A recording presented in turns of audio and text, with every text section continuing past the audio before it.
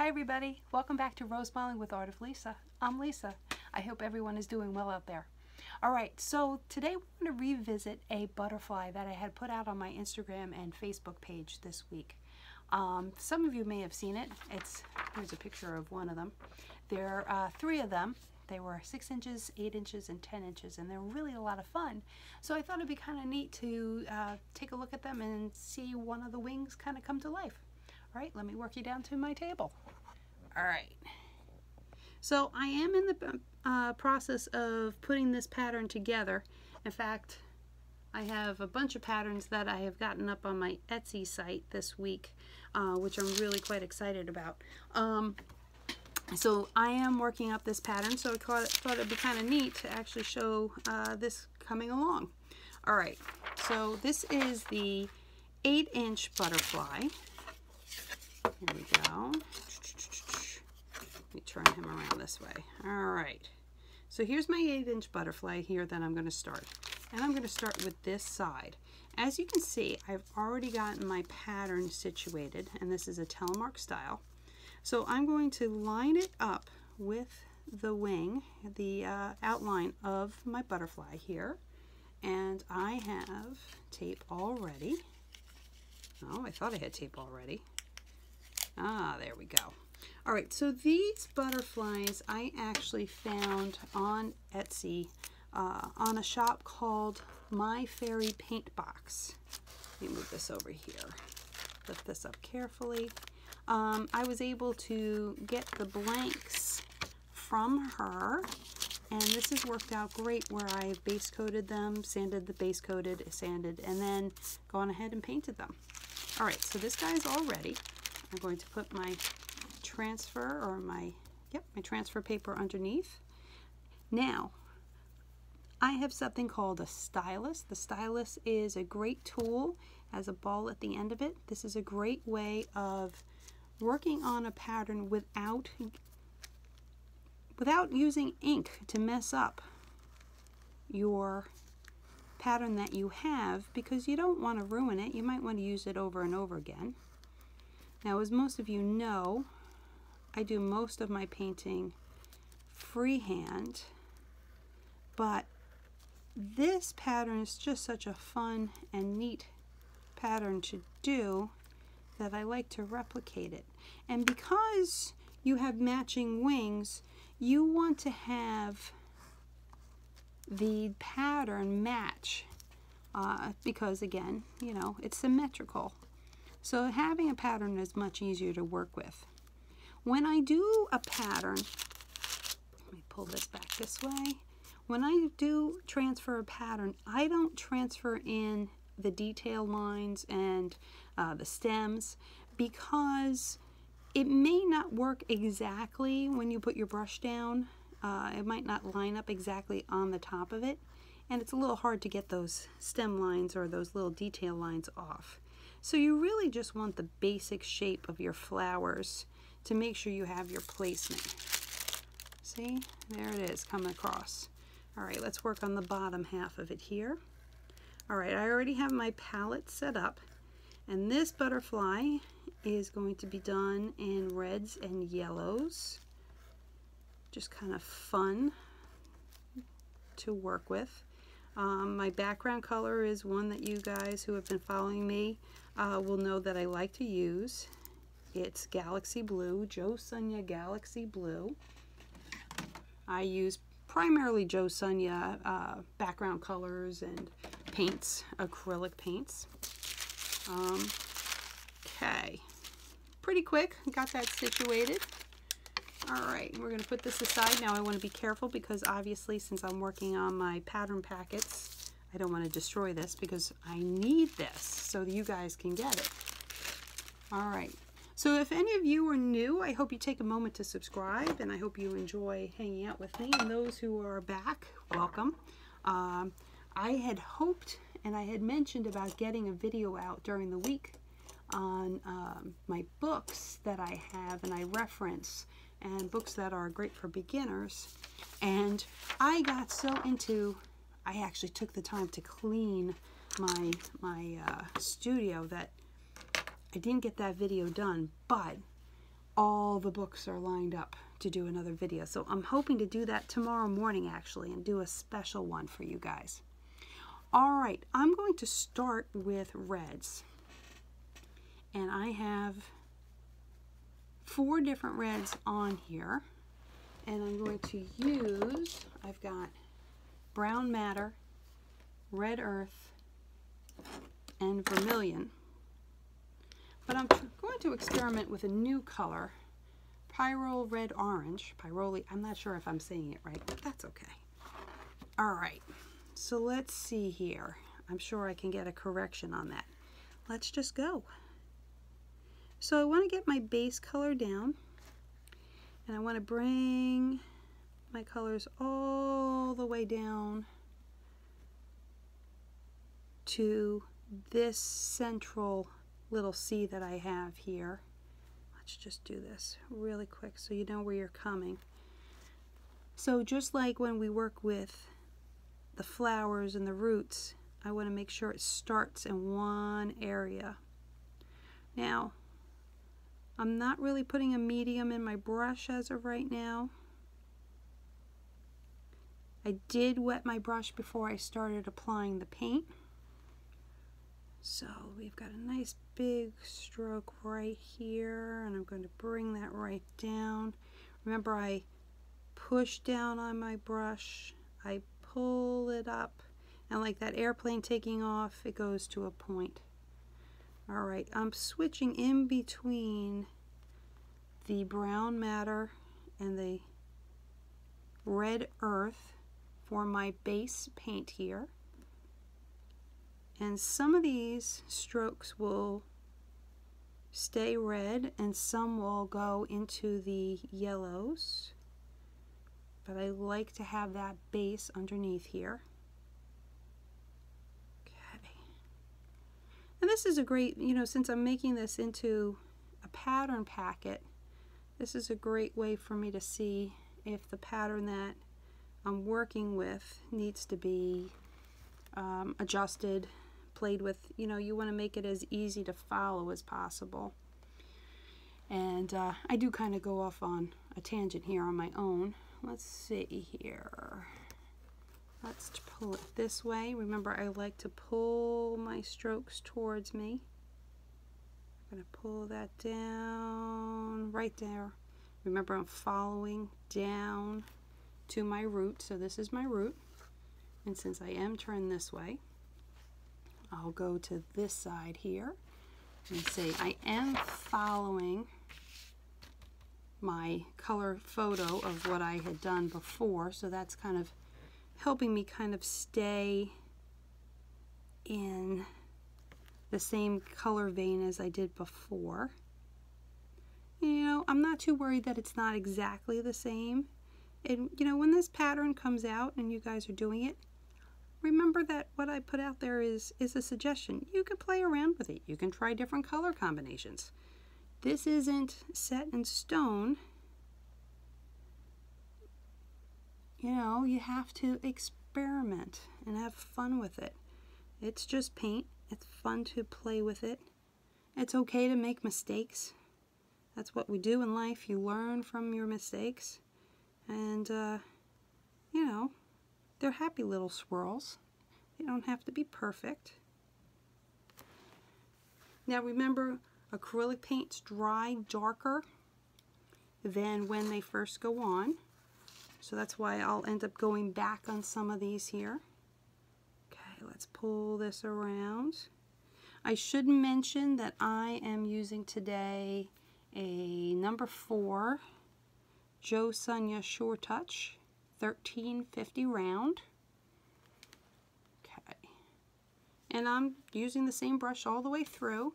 I can even do it when I do these little flowers here. So I've got those based in.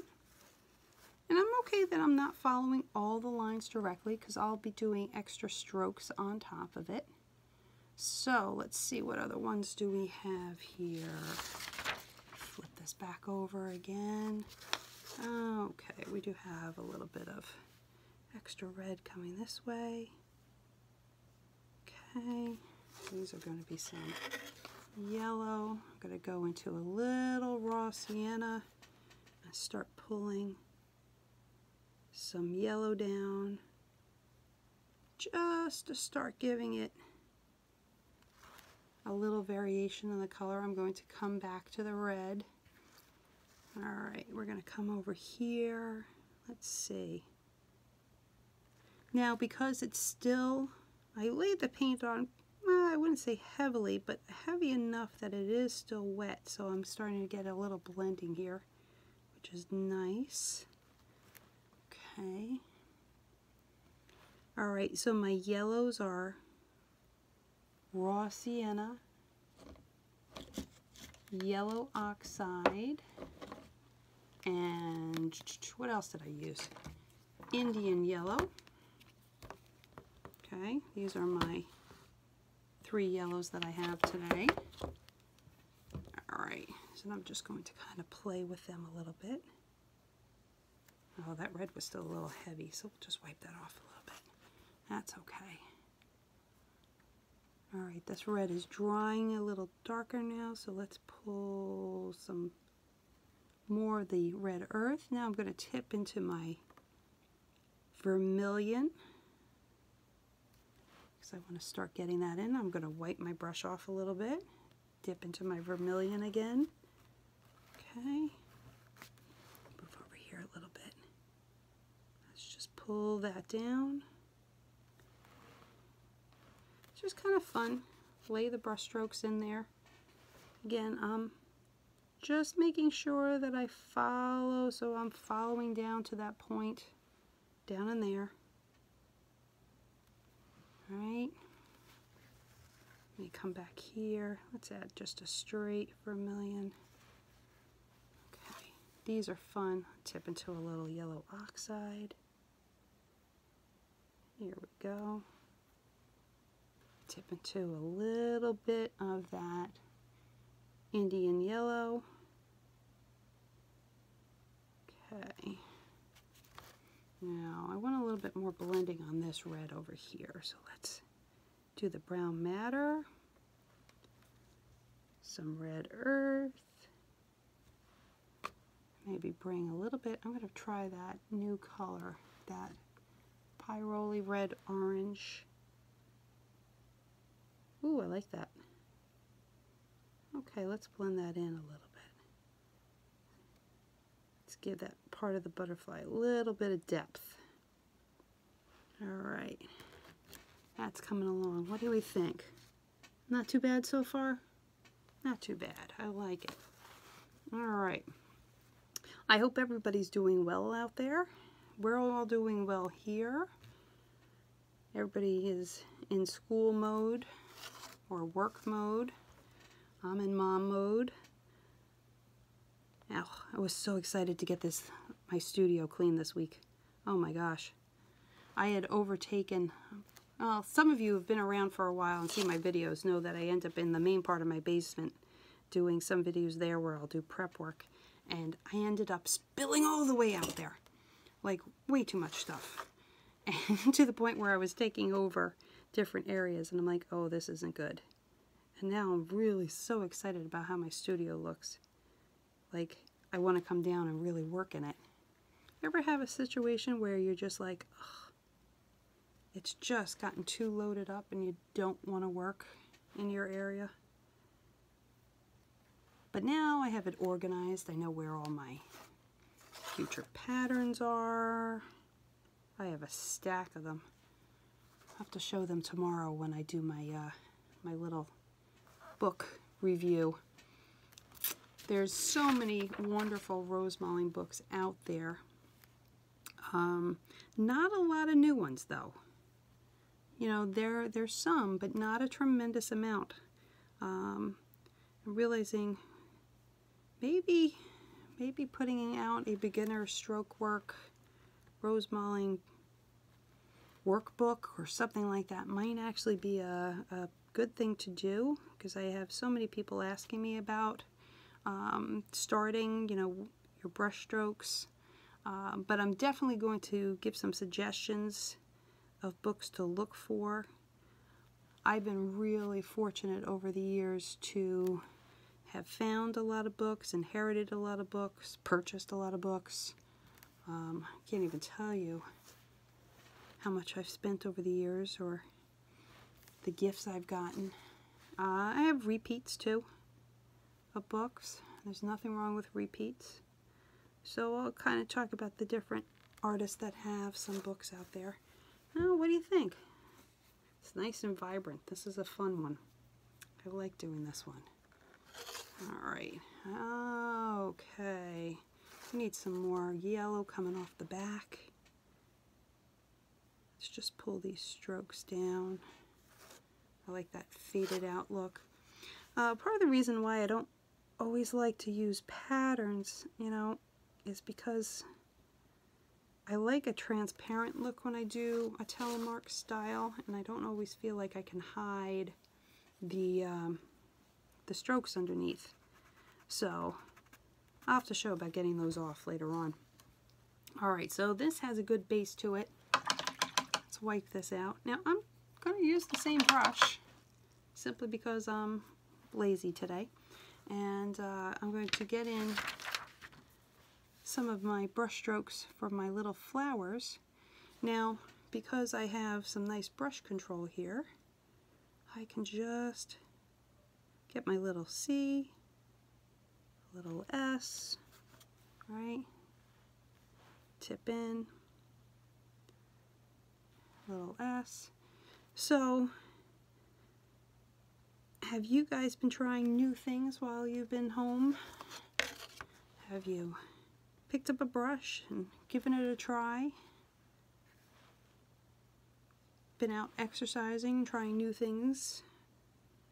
I yesterday ran a 5K with my son. Never thought I would ever run a 5K ever again.